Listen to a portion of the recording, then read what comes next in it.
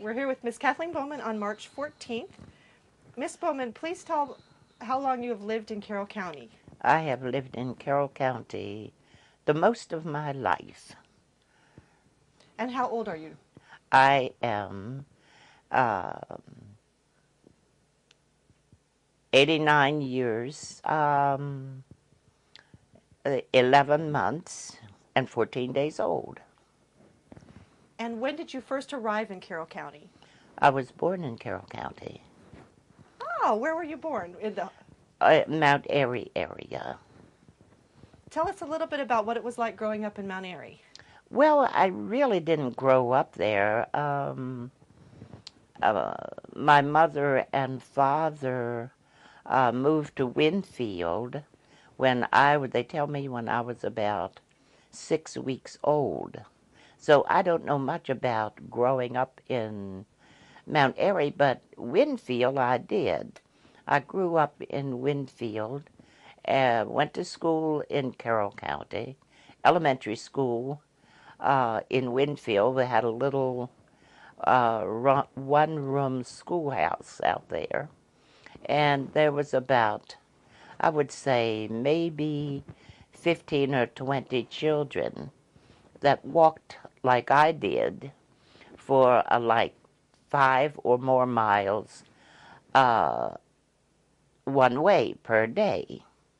However, I lived on Braddock Road, and everybody knows where Winfield Elementary School is, and we were right off the curve.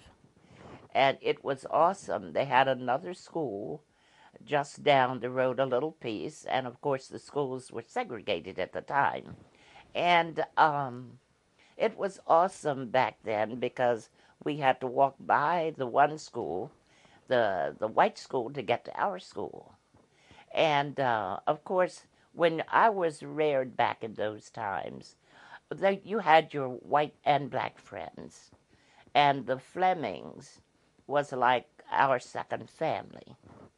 And her name, Miss Jo Fleming, would have me up there sometime on Saturdays to help. And during the harvesting season, she would have me up there. Grace and I were like sisters. And she would put us in an old tub, and it was a bathtub, but it was a big old tub. And she would bathe us together, comb our hair, and we had to toe the bark too, because she would rap on me. She would slap me quick as she would her daughter, which was really awesome. But on the whole, she was really a beautiful, beautiful person. However, all the hands would come in. We had to set 2 tables, one for the black help and one for the white help. But they would sit in the same kitchen and yak, talk, and the conversations would walk backward and forth. But it was absolutely awesome. I lived on Braddock Road from the time I was 8 years old until I was approximately 15. And then back that time, my father took me with him, took all 3 of us, I had 2 brothers, to Western Chapel. And we stayed with him during the summer months. And then in the fall months, I would go back with my grandmother because my mother died when I was 8 years old. And my baby brother was only 10 months old. And back there, during that time, the oldest looked after the younger. And he was a fat old baby, heavy.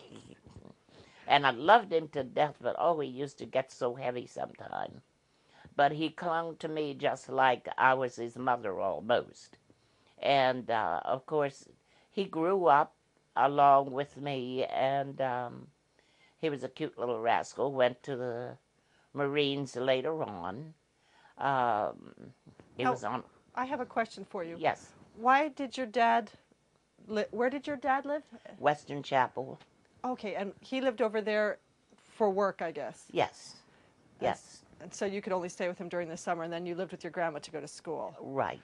That Okay. gave my grandmother a break. Okay. My grandmother wasn't a young woman at that time either, because she had reared 13 children of her own. And then she had two grandchildren where their parents worked. One mother died. And then Aunt Claire worked in Montclair, New Jersey, and sent money home for Gloria. That was a cousin. Okay. So then, with my two brothers and I, in 1927, November the 24th, is when my mother died. Okay, and then you were living in Winfield Winfield. at that time. Right. Okay. We lived there until I was about 15. And what kind of changes have you seen in that area? Oh, my gracious. All kinds of changes. By the time I was 9, um, I was helping Miss Ida Conaway with the dishes. I would do dishes for her. And I stood on a stool to do dishes. And I would also be able to sweep and mop or scrub her floor because you got on your knees. And that was a big old country kitchen. But it was awesome. She would give me 25 cents plus a bag of apples or something like that. And it was wonderful. You could take 25 cents. You would be surprised because back there, a pound of sugar was only like 2 or 3 cents. 2 or 3 cents. And if you bought a loaf of bread, that would be about a nickel. And they would be real long, like the sandwich bread is today, would be the bread of like that yesteryears. Awesome, awesome. And they only had about 3 different names. One was, what was it, Coosters or Kester's? Um, there was another one. I can't, Seals or something. I can't remember what the other two were. Those are the shops. Yeah, those were the bakeries. Okay. And, but it was absolutely awesome back there. Now, you might think living in those times that you couldn't step out the door without being ridiculed, but it wasn't like that. There was a group of people that would ridicule you time you stepped out, and they wasn't all young either. Because when I lived at home, the Flemings, we interacted a whole lot. On top of that, the other neighbors, I only went to their places when I worked for Miss Conaway. And then when walking everywhere you went was different. Now, we had spring water too. That was another thing at our house. When the spring would dry up in the summertime, we had to carry water, I would say, about 2.5 miles. And that was from Daniels. That was from Woodbine Road back to Braddock Road. Wow. So you had to do that every day? We did that every day for drinking water. But we had a stream that ran through that my uncle dug it out. And after the water cleared, you could use that for bathing, not cooking. Bathing and feeding the chickens and ducks and animals. We lived on like a little, what would you call it? A small farm.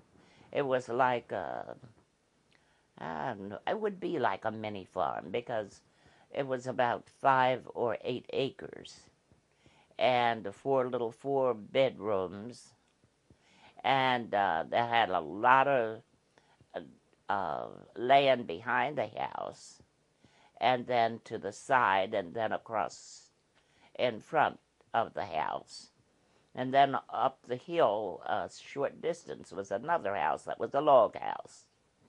And Who lived there? my parents lived there until my mother died. And then that broke up the whole, family unit. And then my dad lived with my grandmother and us children until he went on and went back to work, after everything was over for a while. And what kind of work did he do? Oh, he was jack of all trades, mechanic, drove trucks, and worked on a farm, did a whole lot of things. He was quite fluent in church. He was just a busy man. So when you were growing up, did you grow all your own vegetables and that type of thing? Oh my goodness, yes. On those, yes indeed. On the acres behind the house, we grew everything, even to peanuts. What's that? Do you know what peanuts are?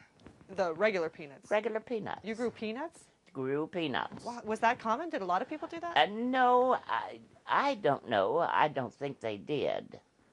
But you see, Carroll County, with all that ground, you could plant anything you wanted to plant there.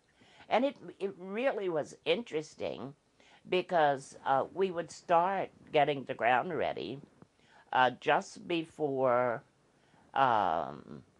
St. Patrick's Day. And then by that time, they would start planting things like corn, or just, not corn, no. Let me tell you, by St. Patrick's Day, they would have a little, like a off garden, where they would plant all kinds of seeds. Of course, they planted corn after the frost, and beans after the frost. Now, what they would put in early would be like potatoes, white potatoes, and sweet potatoes. And then from there, when the frost was over, that would be for about a month or so. The potatoes then would be peeping up through the ground. And then there was lima beans, green beans, carrots, all vegetables, cabbage, kale, all kinds of vegetables that you could even think of, carrots, turnips, I tell you, that was a job. And the potato patch was like off to the side, so you would plant about close to 100 pounds of potatoes, which would carry you through the winter. And the winter storage, we had a cellar, which was a basement, they call it now, but it was a cellar.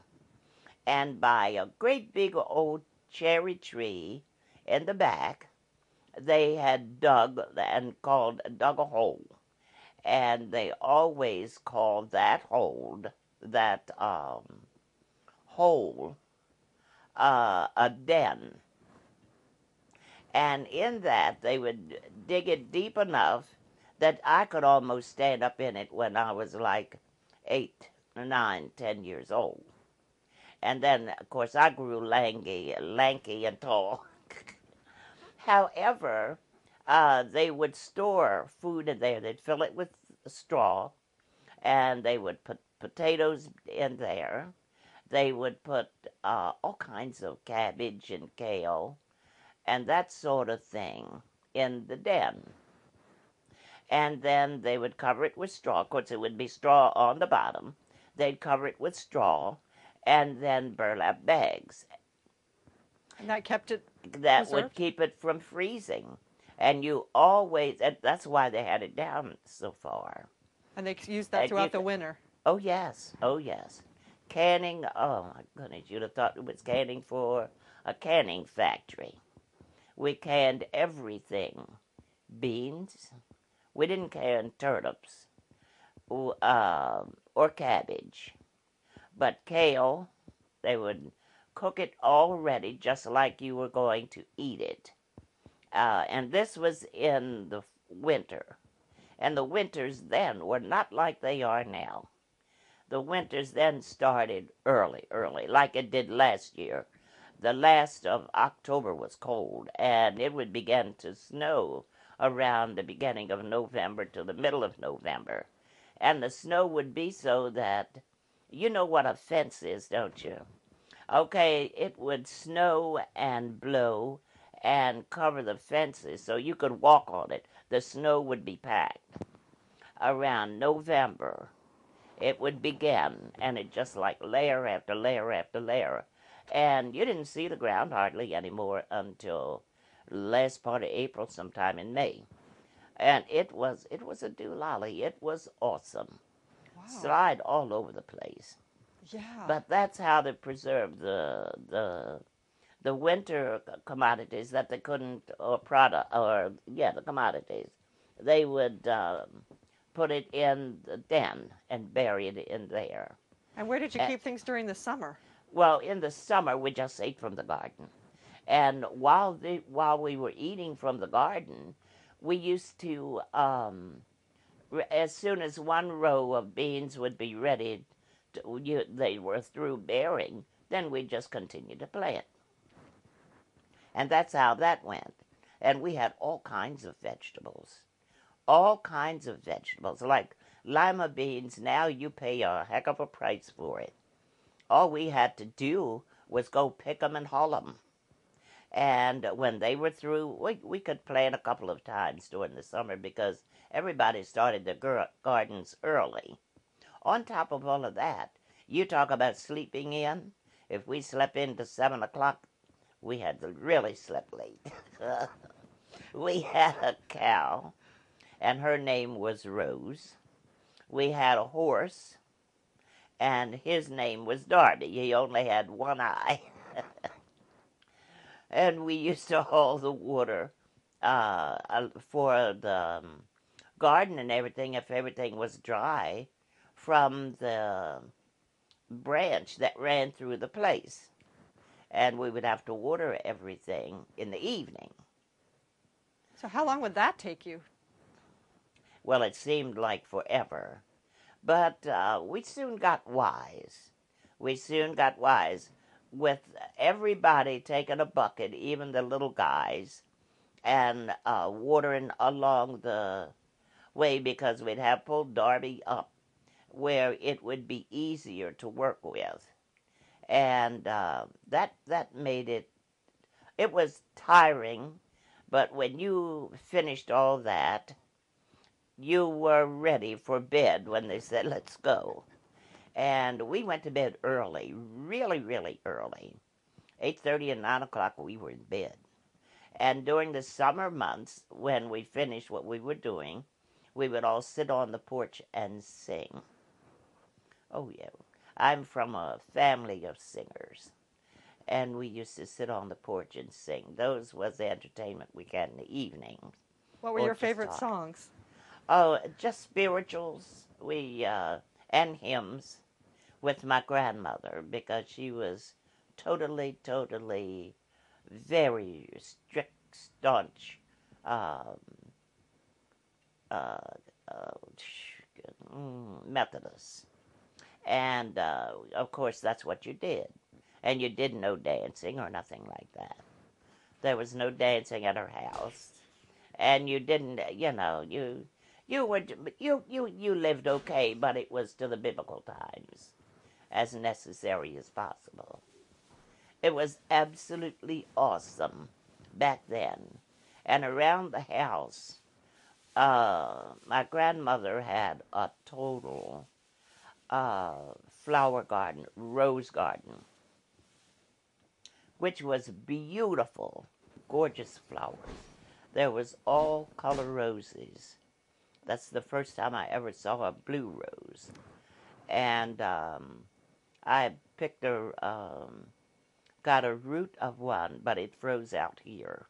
The root died out. I guess like everything else, it dies after a while. But I still have the wisteria, which is planted in my front yard. That one that's tied up out here, that has the very long blossoms on it, in like a orchid, gorgeous. And I was able to bring one of those roots from home and plant that here. Now, they were tearing up the road over there, getting ready to pave it. That's how I was able to get a piece of that. But it's gorgeous though in this summer. But other than the rose garden and the peonies, then there were the forsythia, the the yellow blossom flower that could grow right into a tree, but kept them cropped down so they looked more like a hedge. And on each side of the walk there was a flower bed, and we turned the brick on a like a angle so it looked like they were scalloped all along on each sides of the flower beds. That was beautiful, and we also had a brick walk. But since our yard set up from the road, we had stone steps, and that my grandfather, that would have been my great grandfather, had yes, my grandfather, I guess. No, it was my great grandfather because my great grandfather gave the property to my grandfather, and they had flat stones, big flat stones, and they made steps out of them. And the I forget what kind the stone they were now, but they were blue, and that yes, it was blue, and with the different little flowers that come out of there, the little tiny weeny flowers that grow along, and we had to mow that. All that yard, all the flower gardens, and you didn't run over any of the rose bushes either, with an old push mower. And that thing was an old iron mower. And you pushed that thing, it would make a noise like a while you had that was manpower, none other than that. But the place was gorgeous. And the wisteria grew from an old well that had been active at one time. And it went dry from what they tell me. And because I don't ever remember it being active, but I remember there was a well there, what had been a well. But do you know they had been filling it up with dirt and all kinds of substance, stones and stuff like that. And it was hand dug, they tell me. So it made a lot of difference, a lot of difference. On top of all of this, with the farming and the horse and the cow, naturally we had a shed that was across the road. And we had chickens, ducks, guineas. All the peeps and all that was nice. But some of those doggone roosters would kick the starch out of you. Oh, them spurs would hit you, you'd know it. Oh, and usually the ducks, they didn't get bad, but they would squawk at you. They had babies, they'd run you. And so with the hens, they didn't want you to touch those babies. And all sorts of things. That's why I say we got a mini farm. And the heck of it was, I didn't like. We had to clean that shed that Darby lived in and the cow. Ugh, that was ridiculous. Ridiculous.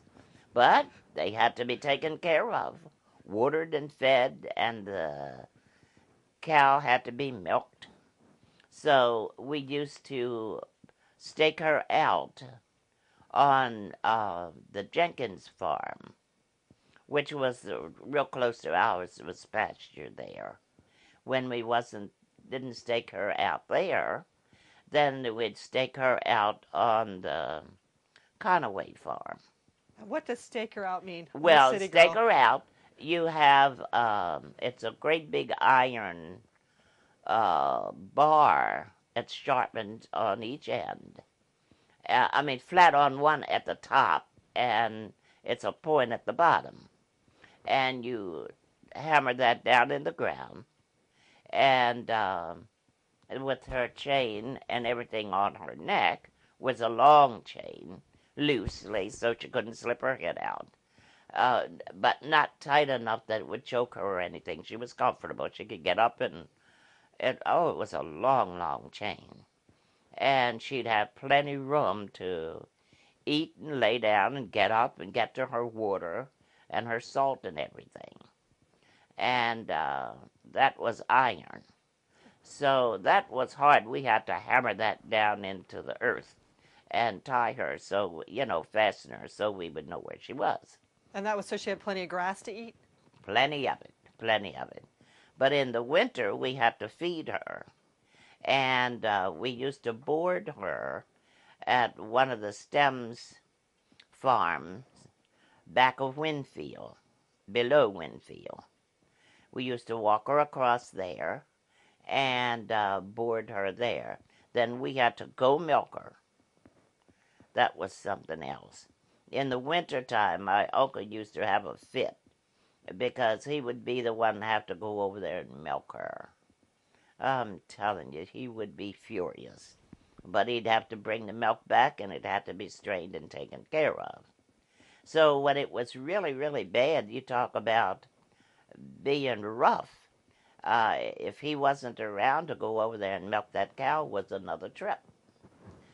It really, really was. So he didn't like going because of all the snow and ice, and it was a hard. Yeah, well, he journey. didn't like to milk the cow. I guess he thought he was too big then to milk the cow. He was grown. And until he left home, that was, in the winter, that's what he had to do. I'm telling you, we used to make our own butter, used to make our own cottage cheese, and save the cream off the milk, because the milk was rich, and you'd save the cream. And we had to get our ice from Mr. Fleming. They had an ice house, and about once a week, he would come down, bring the ice, and fill up our old ice refrigerator. It was called ice box then, not a refrigerator.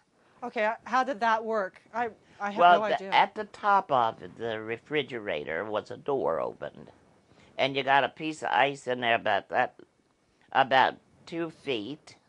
Well, the way it worked, it had a tube in it and a little ferret. It was like a little, how do I tell you? A little tray that set in there with grooves in it, and they set the ice on top of the grooves.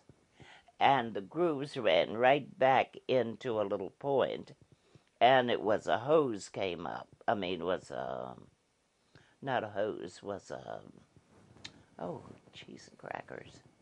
Let me tell you what it was in a minute. It was like a pipe, and it was welded to there, and a hole in it. And as the ice melted, the water would run down off the tray into the pipe, and there was always a basin about so long and so deep that would slide under, because it had a flap on the bottom of the refrigerator of the ice box that you would pull out and empty the water. And then you would wash the basin again and set it back under there. You didn't use that basin for anything except the ice water. They were very, very strict about the cleanliness of everything. You just didn't. Anything that you had to, I told you back here that you had to strain the milk and separate it. You did that, and you washed and scalded everything behind it. And back there, they had like a cheesecloth bag. Now, cheesecloth would look to you like netting cotton netting that you put over a baby buggy for outside, you know. And that's what that looked like. So what they did with that, they'd have a big bag, and they would store everything pertaining to the milk that they used after it was scalded and dried. They'd stick it in that bag and pull a drawstring on it. And that was put away in the closet. You didn't touch it until you used it to do the milk again. And the milk bucket, that was the same thing. And that's how they kept it, because everybody drank the milk. And the milk was kept cold in the bottom of the ice box. We'd have maybe a couple gallons of milk. And what you couldn't use, you gave to the pigs, and they loved it. But we had fresh milk, our own fresh eggs. And our butter, we churned that. We had an old churn. You churned it like you see in a museum. And if it wasn't enough to churn, if she was going dry, because a cow goes dry certain times, I don't remember just when anymore, but you'd put it in a half-gallon jar and shake it. And then the buttermilk, you put that in the refrigerator, in the icebox also. All of that stuff you kept in the icebox. Now, a lot of people keep their mustard and ketchup and all that in the refrigerator today. You didn't do that. That's set in the pantry. And or they'd have an out porch, what they call it, a sun porch or something. And what they would do would be to have a cupboard out there, and the jellies and ketchup and mustard and all that sort of thing, they would put in, did I move? Mustard and all that in the summer kitchen. And that's where you kept it. Anything that wouldn't freeze, but in the winter time, they kept it in the house, and it would sit on the back of the table. And this is how that sort of thing was taken care of. The ketchup, mustard, horseradish, and all the condiments that you use today. Because it doesn't need to be refrigerated. A lot of people don't know that. But your ketchup, once you open it now, some of the stuff says refrigerate. But back there wasn't anything like that that needed refrigerating. The ketchup, the mustard, you made your own horseradish. You made your own, what is it they use? I don't like the stuff for fish. Ugh. Tartar sauce? Tartar sauce. You made your own tartar sauce. And all you did to make your other sauce would be to add a little bit of the horseradish in with your ketchup. All you did was you took your ketchup, you'd add just a little bit of the horseradish to make it to your taste. And you'd put just a little bit of sugar in it, and like 2 or 3 teaspoons, depending on the amount of it you were making, to make your other sauce with, or your salsa. And if you wanted to make tomato salsa, all you did was add cheese and crackers, potato masher, that what kind that you just lifted up and down. And you would, the other type of masher was called a ricer. And you would ordinarily put potatoes in there, 2 or 3 potatoes, and take the handle and push it down, which would come out through little tiny holes. So this was the way you would make your salsa. You would take your tomatoes and put it in. And you could, and of course we canned the tomatoes in summer, so we would have it in winter. And we really did a lot of canning. I'm telling you, it was nothing to have 50 to 100 jars of beans, peas, all kinds of vegetables in the cellar at home. And of course, that was down under the house. It didn't, and the door was closed. And when you walked in, it would always be warm in the winter, but in summer it was cool. So, and all this, nothing was ever cemented or anything like that. It was earthen, and it was the size of the house underneath. And this is where you kept your vegetables, where you put your canned vegetables. And I'm telling you, and then we had racks in the walls where they would put like a square up and make racks. And you'd set your jelly on that. And we canned everything. Like your bread and butter pickles, your plain pickles, spiced apples, everything that you can imagine that grows. Because we not only had vegetables, but we had fruit trees, which was normal. And we also had lots of currants. We had everything. Well, the currants would turn to raisins. It was just so awesome. All the berries we had. So when I say a farmette, it was a farmette. We had blackberries, raspberries, the red and the black. We had dewberries. We had blueberries. Oh, it was a long hedgerow, and each one was set off with a space between them.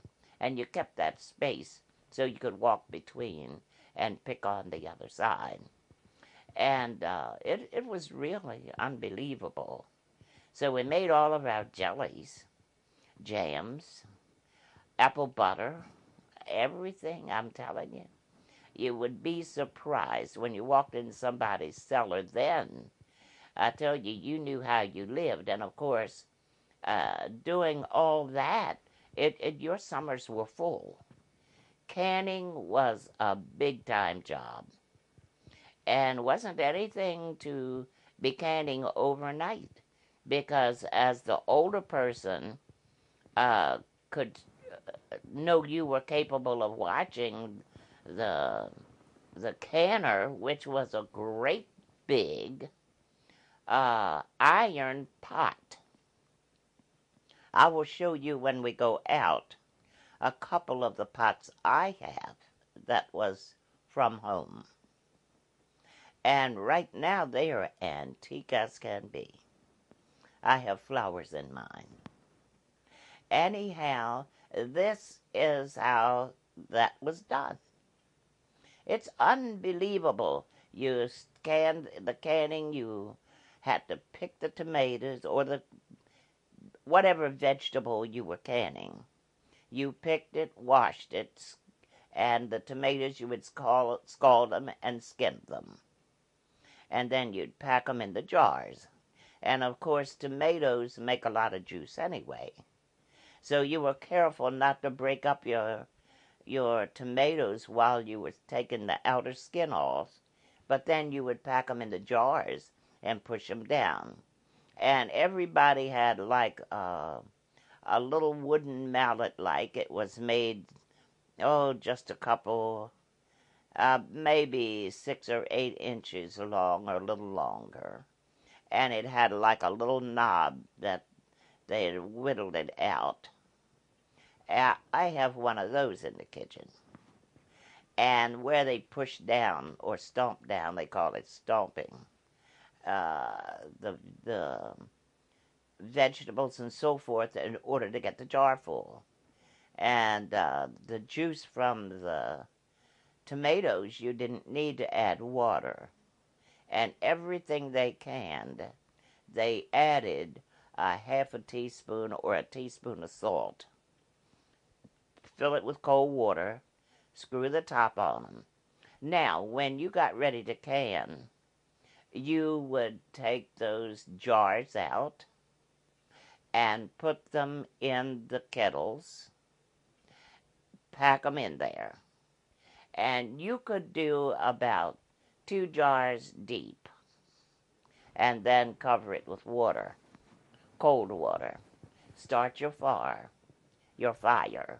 And this would, as the fire heated the water, you watched it and kept the fire burning, and cover the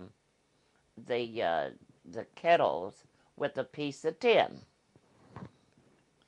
and was used for nothing more than that, for canning, covering up the big kettles, and you kept that fire boiling. I mean, you kept the fire going for 3 hours, and then someone else would take over. So it was pretty hard when there was only two of you to do it. But there was my brother, my older brother. He was younger than I. And there was my cousin. There was O'Neill Wilson. And my grandmother and I would do this. And how long did it have to burn total? 3 hours. But then you switched. 3 hours. That was done. Okay. That one kettleful was done. They cooked and sterilized it for 3 hours. And then it had to cool off. You couldn't just take it out, because if you didn't let it cool down like that, you would take and lift one of those jars out there and go pow in the air. As soon as the air hit it, it would, explode. It was too hot for the air to blow over it.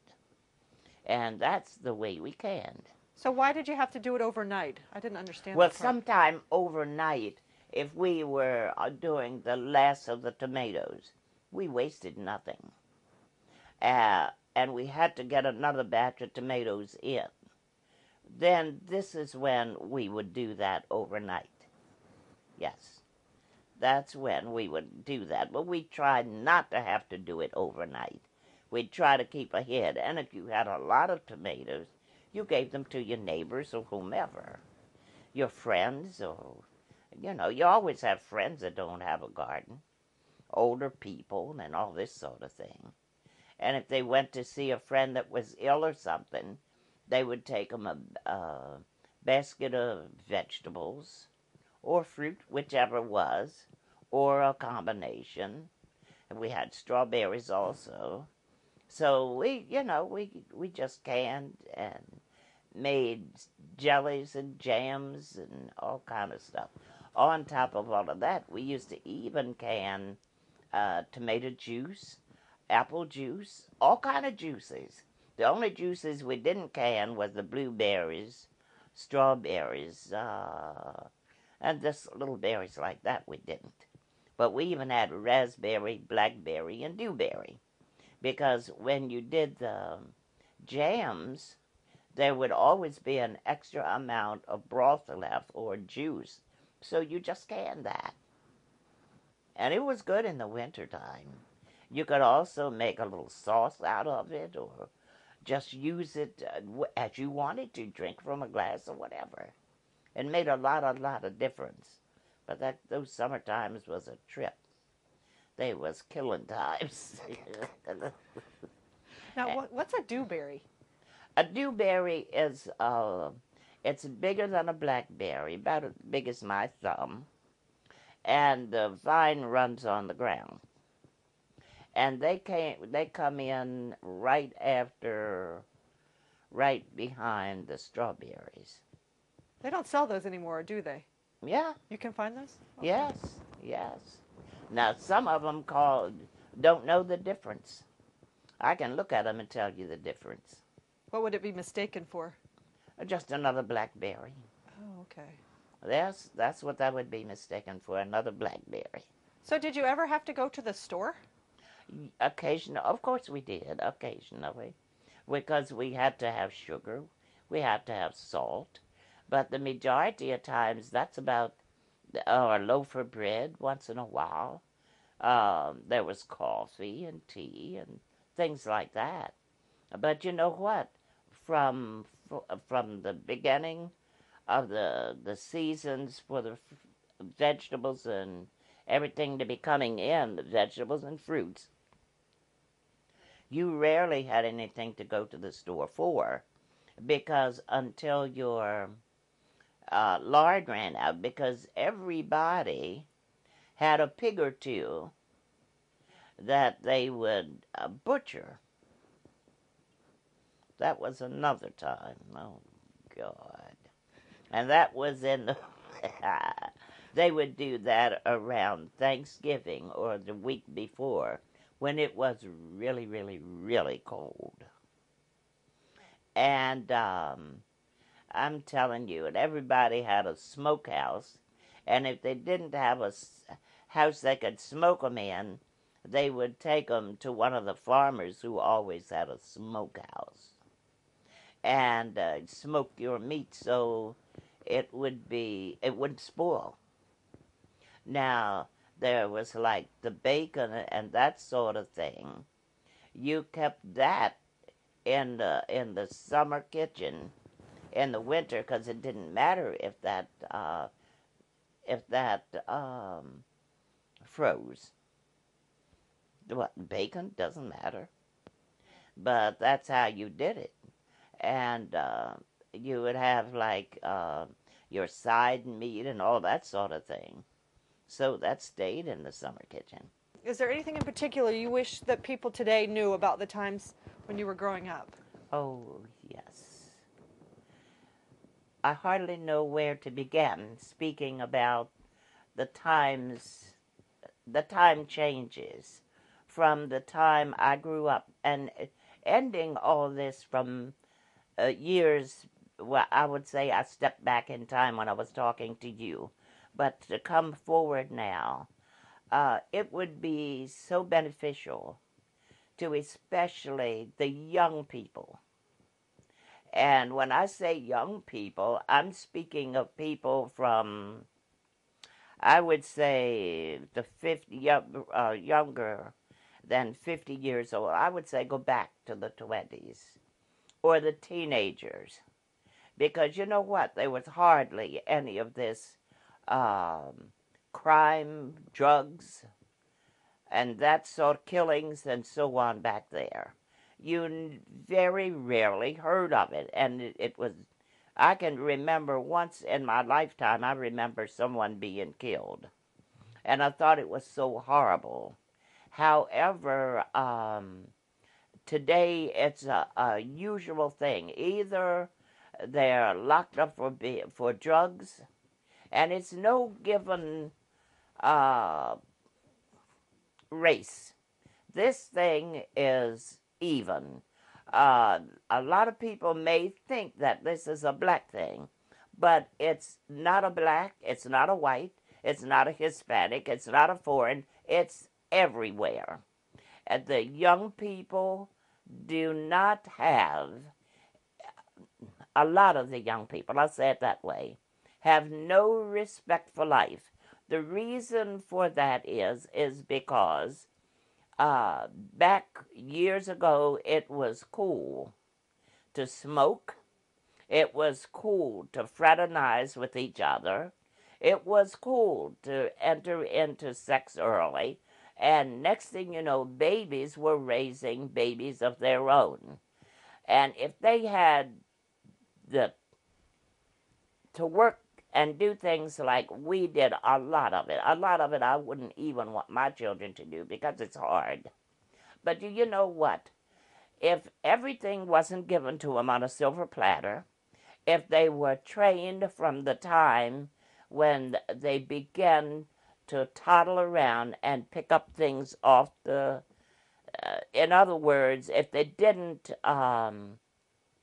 child-proof everything and watched your child.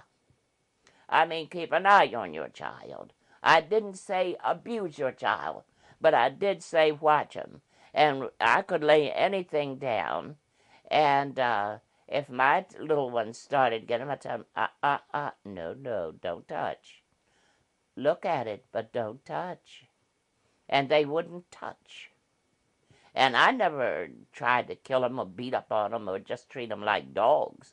But I trained my children. And it's good to give them what you can afford. Don't let them think that everything is handed to them because they want it. That is not good for them. Not good for the parents either, because they rebel when you have to stop doing this. On top of that, take them to church. Teach them. We went to church all the time. Yeah, talk a little bit about that. What church was like back then? Yes, church was awesome because we went to church. Sunday morning, we went to Sunday school. And we'd get up and dress and go to Sunday school. We would come home. We would have breakfast. And then we would change our clothes first. And then have breakfast. Because we had taken care of the animals before we even dressed in the morning. That was get up about 5:30, and take care of the animals, and then come in, wash up, and dress. And by that time, you were anxious to get to Sunday school. You didn't see people like you do now. You had to walk mostly, and there was no transportation other than that. So by the time you worked at home and then thought about going out somewhere, it was no way to go, no place to go either. So praise God, you'd go to church. And then we'd go in, a bunch of us would get together. Can I go play ball with so-and-so? Can I go? Yes. And this is how it was. You went, you played ball, or you flew kites. This is another thing you never think of because they don't know anything about it. That's a hook off of a wagon wheel. Take a stick and run with that thing, and see who could beat each other with it, see who could control the wheel. All those kind of old-fashioned games were wonderful. And on top of all of this, by the time you finished playing, they would come out and tell you dinner's ready. You would come in, and always Sunday there was a special dinner.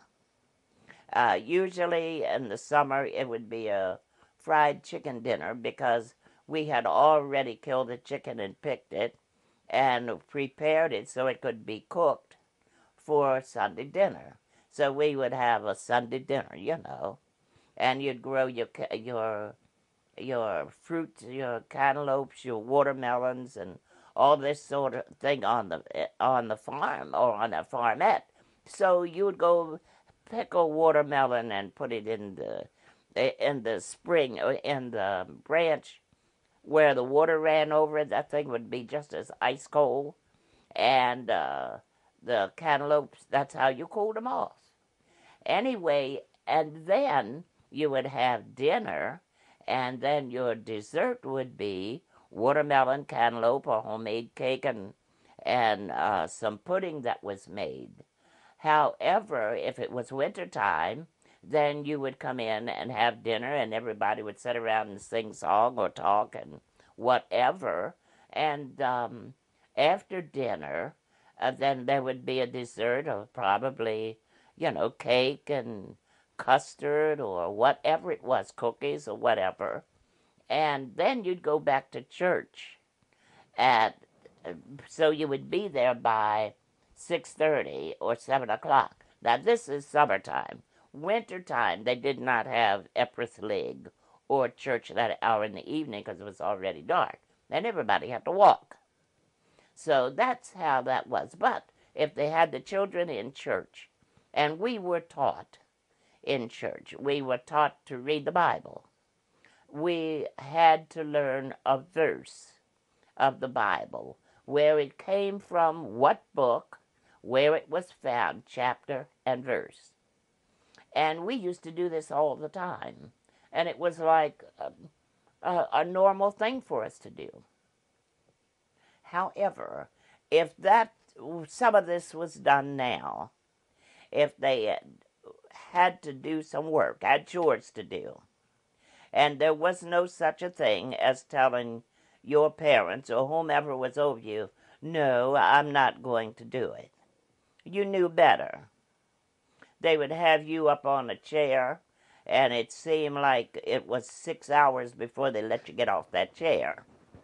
Or else, they would turn around and pep you one. And they would slap you hard enough you felt like you'd been shot. You didn't need to be slapped but once. And they made it, they just made it so you know you were not going to tell them no.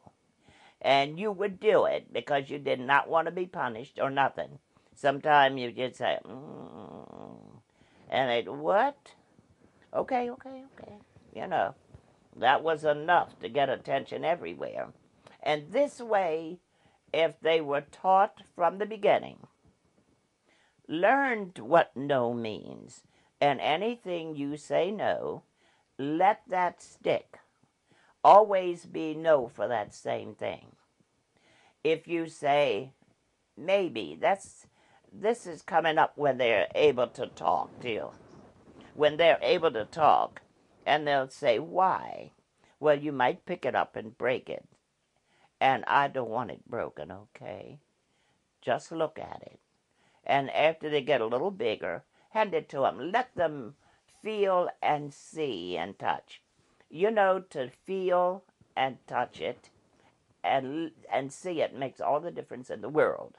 One other thing. Yes is always yes. No is always no. And let me think about it. Maybe. But don't worry me. Don't call me and ask me over and over every 2 minutes. Because the answer might be no. And that's not what you want to hear. Let me decide. Well, Miss Bowman, thank you so much. Our tape's almost finished, but I really enjoyed chatting with you. Why, thank you. I have enjoyed talking with you. I'm glad we came out today. And it's been awesome to have you to talk to about this. Thank you. You're welcome.